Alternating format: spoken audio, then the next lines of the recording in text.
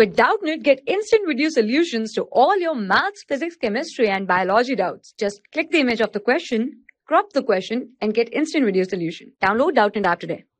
Hello everyone, let's start the question. The question says that differentiate between epigeal and hypogeal germination. So here the question is asking to differentiate between epigeal and hypogeal germination. So if we talk about epigeal germination, we will discuss it below this point. And if we talk about hypogeal germination,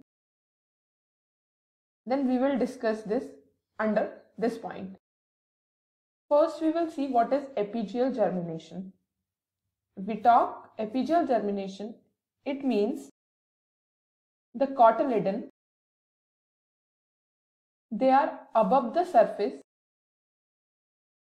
along with the shoot at the time of germination. And if we talk about hypogeal germination, then in this, the cotyledon, they are below the surface. And the surface which we are talking about is soil.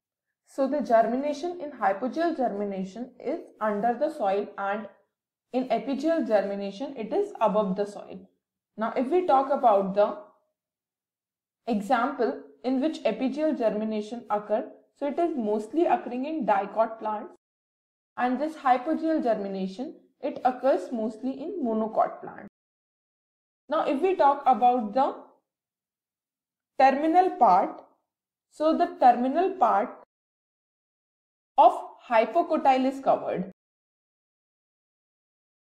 in epigeal germination, and if we talk about hypogeal germination, then in this epicotyl part is covered,